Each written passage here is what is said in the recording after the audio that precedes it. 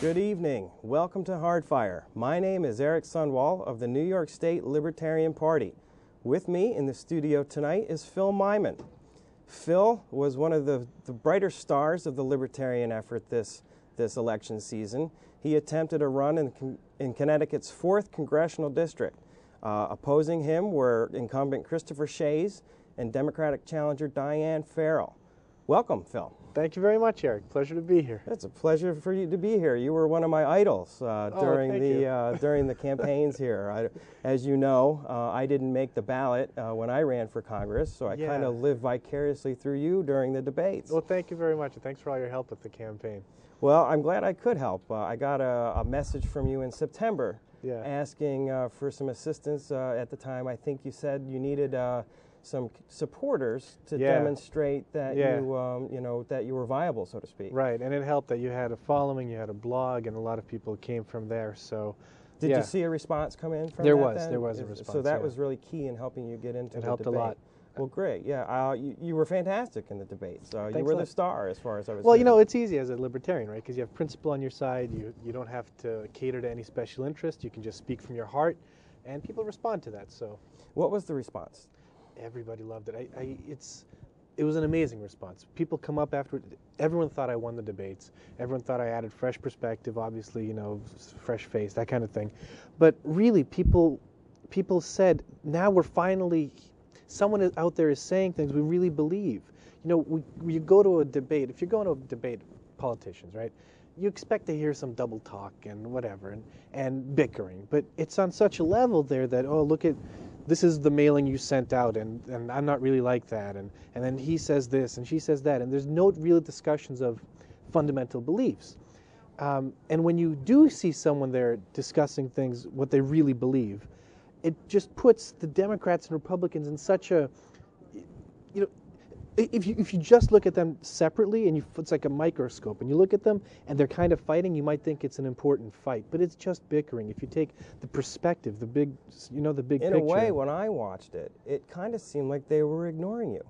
Which ones did you watch? I saw the one where the Green Party candidate was there. I believe I saw the first one where you were standing in the middle. Okay. Those two debates. Yeah, the first one, if you're debating a less well-known candidate, for example, if I'm debating someone who is less well-known than myself, or many such people, obviously the proper tactic is to basically ignore them as much as you can, because the same way Schlesinger was essentially ignored. This is during the Senate race when there was obviously Lieberman and Ned Lamont. And Schlesinger was polling 5-6% or something. They both kind of want to ignore him. And if there's someone who seems to be less, you want to ignore him, because even if you say something negative about the person, it elevates their stature, right? So they did try to ignore me, but in the first debate, but they couldn't, because I'm landing points, right? I thought you did an interesting tactic in what I think was the first debate. It seemed like you weren't utilizing your time well, and that they were taking all the time at first. But in essence, you kind of saved your time, and you were able to, at the end, kind of elicit and come forth, and it really kind of showed that you were there and you were in this thing, and it was fun to kind of watch that tactic and root for you in that way. There are a couple different games like that, like with the timing, and with different rules. There's different ways to play it. One debate, I just ended up having 6 minutes left over. I think that was the debate that I'm referring to. That's right. This was a different debate. Oh, this was okay. And the first debate I did, I had. They were talking about you know, the congressional page issues and stuff, and that really has nothing to do with anything. And the 14th time that Christopher Shays went to Iraq. Yeah, it has nothing to do with anything. The other debate, this is I think the third one at UConn. I had about 6 minutes left, and I had gotten in all my points, and it was the last question. They were both out of time. I could have talked for a while. But I decided not to, and one of the biggest responses of the night was I said, look, as a libertarian, I'm not going to take up your time. I believe in your free time. Take your time back, right? And I'm the only candidate who would do that, who would cut taxes, right? It was symbolic. People appreciated it. Their time management, they always went over budget, as they would with any monetary You scored thing. points, too. One of my favorite moments within one of these debates was when you kind of admonished one of the talking head mainstream media guys about the highways in Hawaii. That guy, it was so weird. So yeah, he asked me a question. he has this mindset, okay, and this is if we're getting into the media, this is the epitome of it, right? He asks a question: what do we do? What's the federal solution to the highway situation? That's the question. We're libertarians. We don't think there should be a federal solution. That's right. Same was asking us, what's the federal solution to education? Federal solution to healthcare? Federal solution to backyard motorcycles? Whatever the problem is, it should not be a federal problem. End of story. He says, no. But what's the federal solution?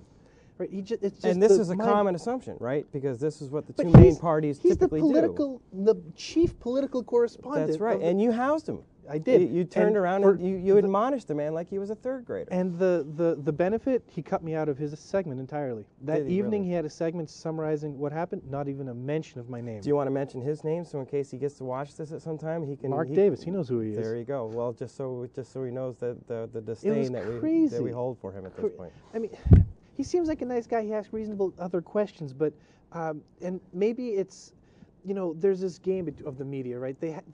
They need Republicans and they need Democrats who are big government candidates. They can't have, imagine if libertarians were running the country, there wouldn't really be chief political correspondents. What is there to correspond about when everyone is free and happy? It would be a whole different dynamic in terms of coverage that I don't think that they would have the tools to deal with. They wouldn't know what to do. I kind of witnessed that when I was watching Barry Hess debate down in Arizona.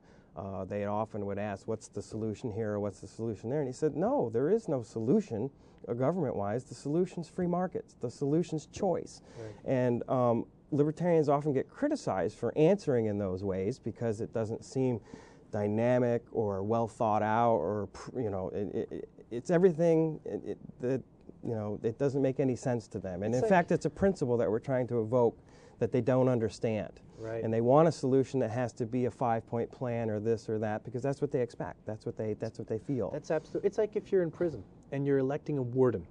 One warden says you're going to have 3 meals a day. It's going to be from 6 to 7. Then you're going to have 12 to. The other warden says I'm going to do 4 meals a day. We found it's healthier. We're going to have peas for breakfast and carrots for lunch. And the third guy says you're going to go free.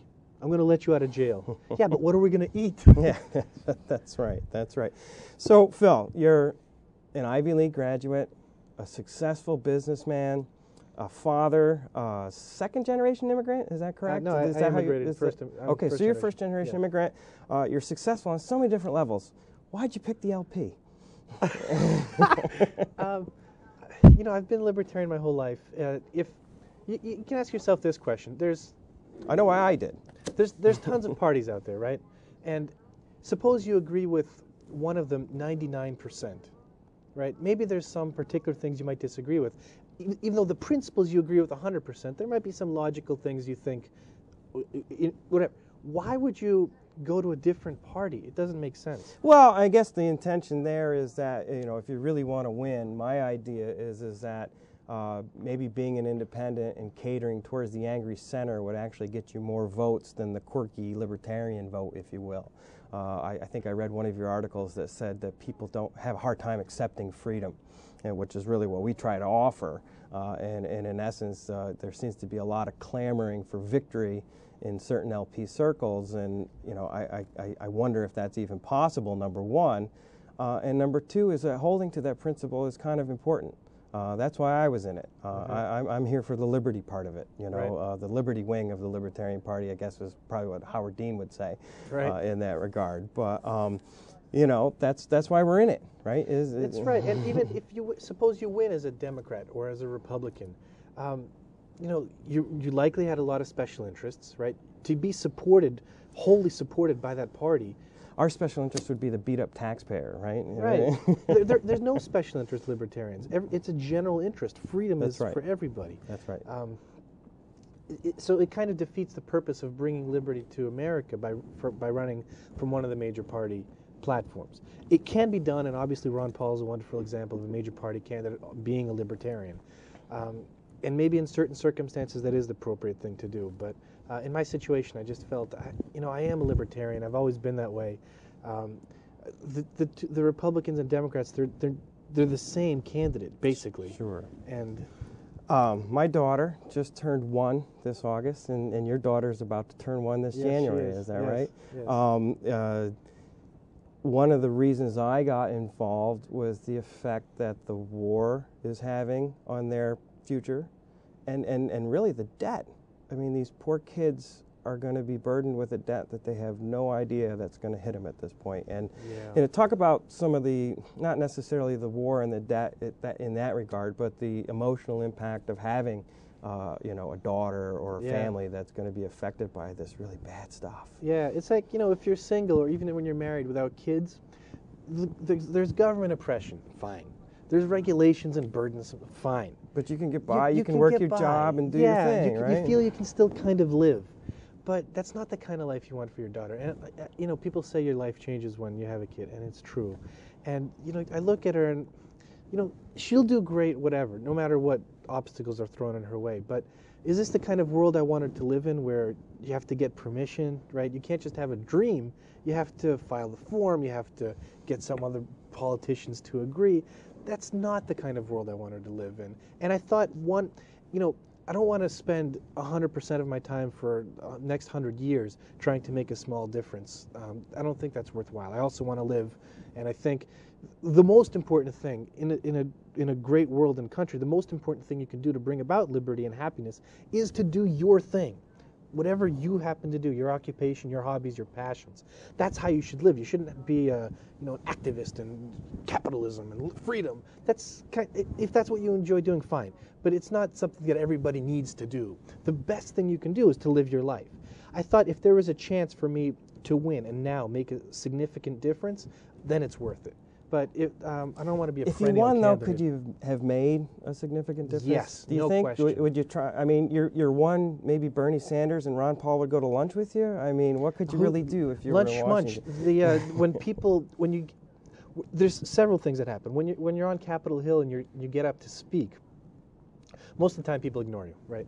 Congress is just full of people talking for no reason. doesn't, even though the thing's empty. C-SPAN sees you, right? That's right, for posterity.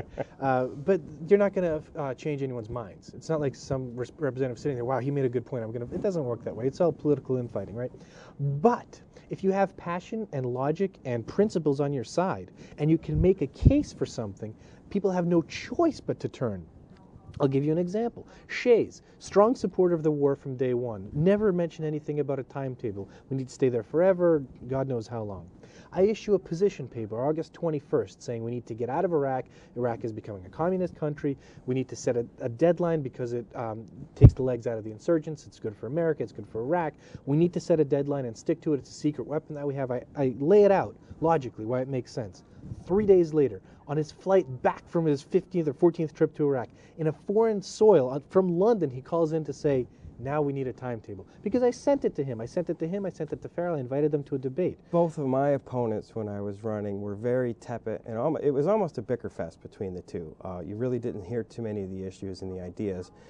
And when I would talk about the war, what I typically would tell people is that my grandfather served in Korea, my father served in Vietnam, and my brother served in the first Gulf War.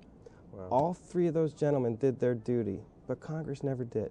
They never declared war in any of those instances. And that was kind of my pitch, because what I was trying to do is to say, I do want Republican and conservative voters to consider me on that basis. I was against the war. I wanted an early withdrawal. I thought it was rather brilliant on your part to say July 4th, 2007, get out. This makes a lot of sense. But they made a lot of play about the war, but I wonder how much play was actually there. When you look at these campaigns and these candidacies, it's almost like we're not going to be real strong or have a lot of this isn't going to be a big issue, hopefully. And right. They're avoiding what probably is the biggest issue of our time at the moment, which is this undeclared, unjust war. Right, and now Democrats control both houses, and what? Were we getting out of Iraq? Not really. Now, what do you see for that? My thought is that you're going to see George Bush dig his heels in for about 2 years. The campaign in 2008 is going to be who's the toughest, Hillary or John McCain, and you're not going to really see another referendum on the issue until almost the 2010 cycle. That sounds like an unfortunate but very possible and likely result. You know, it's not that war necessarily always has to be a referendum. If it's in national security interests, that's what it is. That's an interesting point. You're a realist when it comes to foreign policy, and a lot of libertarians don't necessarily accept that. They want to do this hardline, non-interventionist, that type of thing. But what I liked about your position was that you were a realist, and that our interests are there. We can't but act in our interests. Right. And in a lot of ways, your immigration position echoed that also. Right. Those are the kind of things. Yeah. The libertarians will give you a hard time on that stuff. They do, and I think the principles are accurate. We should be non-interventionist, and we should have as free immigration as possible. But what is the ultimate goal? It's that those aren't the goals. Because once you're elected, there is a certain moral duty and responsibility as a statesman, regardless of your libertarian principle, which is to have no state, right? No. Libertarians, no. Well, okay, we won't take it that far in this segment. But, I mean... no, but libertarian is for liberty. You can't have liberty without a justice system. End of story, right? And you can't have liberty without national security. That's what... There is a purpose for government. There's some fields of thought that might dispute that, but I won't. Okay, we don't need to get into that. No, it's fine, but it's not anarchy, right? Anarchy is more like what we have now. Well, anarchy by definition is the non-existence of the state, if you look at the Greek term. Right? Okay, fair enough. But what is closer to a non-existence? Is it something that is consistent and always for freedom and national security and a justice system, right, consistently and stably, or is it having whimsical laws that change every 2 to 4 years? Which of those is closer to anarchy? What we have now is, it's illegal today, but it's legal tomorrow. There's certainly, we drift. Speech. We definitely drift in terms of our policy, and it has to do with what, that politicians are acting for their specific interest at the moment. That's exactly right. And to be stable is important, and oftentimes that means accepting the existence of dictators in the world too. Whoa, you lost me. Well, in a lot, when you look at a realist foreign policy, it's saying that, hey, we don't necessarily have to free Iraq so they can have a democracy, right? We can accept the fact that a dictator exists. We don't like it. Right. We would prefer that you didn't have it, but in a lot of different ways you have to accept that. That's what I mean by that. The question is, who's we? As a state, we should be non-interventionist, but individuals, if you don't like it, obviously you should speak up, say your piece. Absolutely. Send money, send your lives, send ammunition, do whatever you want, right? But you can't force other people to do your bidding, unless there's true national security, imminent threats are involved. If we're about to be attacked by Iraq, I often make the case that here we're a country that spends 25 times more than our closest competitor in terms of national defense. And we seem a little bit paranoid, I think, because of that. We get out into these positions in these areas that everybody expects us to be in. I wouldn't mind if it really wasn't national defense, but it's more like national offense. Well, it used to be called the War Department, right? Now it's called the... And why do we need all these military bases overseas, right? How does that have to do with defense? That's defense a big is issue, our borders. Our borders are open. You know very well that if Germany or Japan needed to develop a nuclear weapon, it probably could be done in a day or two, right? I mean, they possess the ability to do that. But obviously they don't do that anymore because that's not where they want to be. That it's in their interest to have strong, stable economic markets and a society and a culture that doesn't do that. I spent some time just after the fall of the Berlin Wall touring through Eastern Europe, Hungary and Czechoslovakia and things along those lines. And you probably have quite a bit of family experiences with that type of oppression and whatnot like that. I'm sure your folks have a lot of interesting stories in that regard. Completely different world at that time. And you really do respect the ideas and the notions of liberty and freedom when you go to a country that didn't really have those types of things. And it was very poignant to talk to people and listen to people who had kind of lived through that type of oppression at that time. It was, that was very formative for me in my younger years to see that type of thing. Is that how you became a libertarian? My dad was basically a Goldwater conservative, and one of the things they used to tell him was that if he voted for Barry Goldwater, he'd go to Vietnam. And they were right. I kind of came from a tradition of that type of conservatism. I studied political science when I was in college, and I took it right out to the end of the anarchy stick, if you will. So I very deep into political theory and so you're an ideas anarchist? and stuff like that. You know, I really relate with the idea of anarchy. Obviously, what I found as a candidate was, as you might even call it, a small L libertarian. But once you're a candidate, it's impossible to advocate that type of position. I found that when I got married, I became more conservative, and I subsequently became a libertarian, is the way I look at it. So, it's, it was all well and fine to be an anarchist when I was 24 years old, living by myself, but I got more conservative, so to speak, and I became a libertarian in that regard. That's how I kind of developed my notions and thoughts.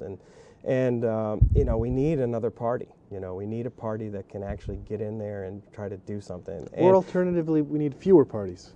If there were no political parties, if you're just voting for candidates, that's fine. Well, I think too. that was the original conception of Madison and that crew when they first came in. Unfortunately, people like that Bill Redpath, the chairman of the National Party, will say, when you have a single plurality district where a winner takes all, what that tends to do, and I think what political scientists will agree, is that tends to create a situation where parties need to develop, and two strong parties will essentially develop in order to kind of play that mechanism, if you will. Right. And that's where I see a lot of the problems. Obviously ballot access is another one of those types of So how do you feel about problems. instant runoff voting? Well, there's some sort of solution that's got to be there, whether it's instant runoff voting or range voting. Or What's range voting? Range voting is slightly, I think it's way too complicated for the average person to incorporate, or government or committee, if you will. But it has to do with how it's very similar to instant runoff voting in terms of where your support goes and what your choices are and things like that. There's another option like that called single transfer voting also. So I think it would be interesting that we explore those types of things in terms of, it would have been great to have Phil MAYMIN right up there on the top of that, my choice, right? And then, okay, I'll take Diane Farrell next, and I'll take Christopher Shays next.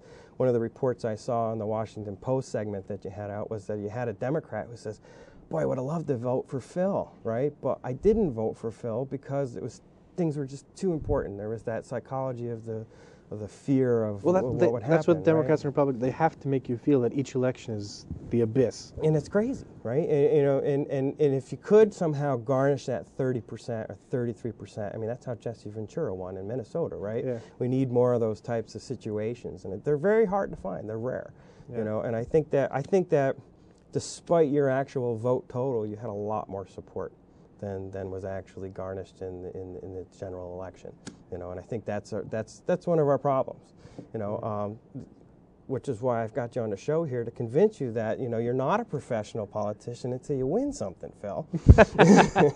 Right? I don't want to be a professional candidate either. Well, you shouldn't rule it out, though. I mean, I'm not ruling it out, but I hear you. You get tired. Very it's unlikely. Frustrating. I don't mind that frustration. If there's a light at the end of the tunnel, if it looks like I'm going to win, but that's don't something you think if we could raise $2 million for Phil MAYMIN, it would be a heck of a different candidate? No, I think or a it'd different campaign. I should say. Candidate would be right. similar. I think it'd be a very similar campaign. Do you really? People, I mean, it's like you said. People knew my name. They knew who I was. They knew what I stood for, and they chose no. They said no to freedom. But did they really? I mean, the people that you came across, sure, they're probably indicative of people who were paying attention and knew or whatever like that. But when you look at the general million people or whoever's in the district, did they really know who you were? And I really think that media saturation is very important in that regard. So we're not necessarily going to see you in the 08 Shays Farrell Part 3 is what Almost you're saying? surely not. But what can you? Will you contribute to the liberty movement? Are you going to be an activist? I haven't decided. There's different ways to contribute. Like I said, I think the best way to really contribute to liberty is to live your life. That's the best way to do it. There are secondary ways. Like you, I'm passionate about writing, and I think that's one way to continue to get. It's not like there's a message that needs to be gotten out there, but to communicate. You run a business and have a small family too. It's tough, yeah. Right? I mean, you really have to real deal in those worlds, and that's important. Yeah. But it's great that you come on a show like this and you're willing to talk about these. Awesome. Hey, thank Gary Popkin.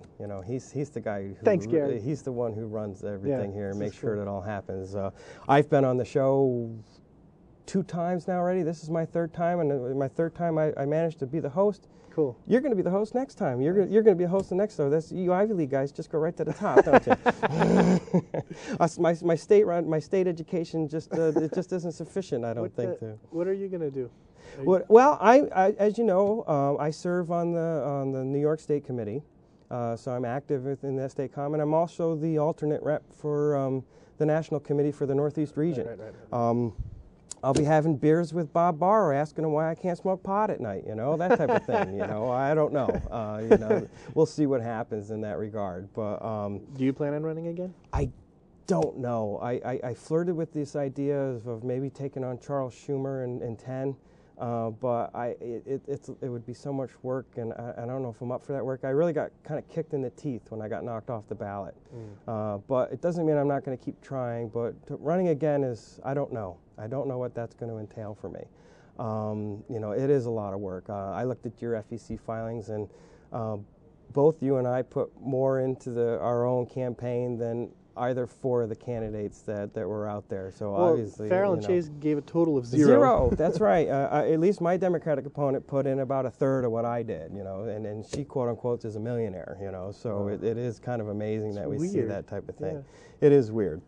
But I'm going to start a show up in Albany. We're our little group up there. What kind of show?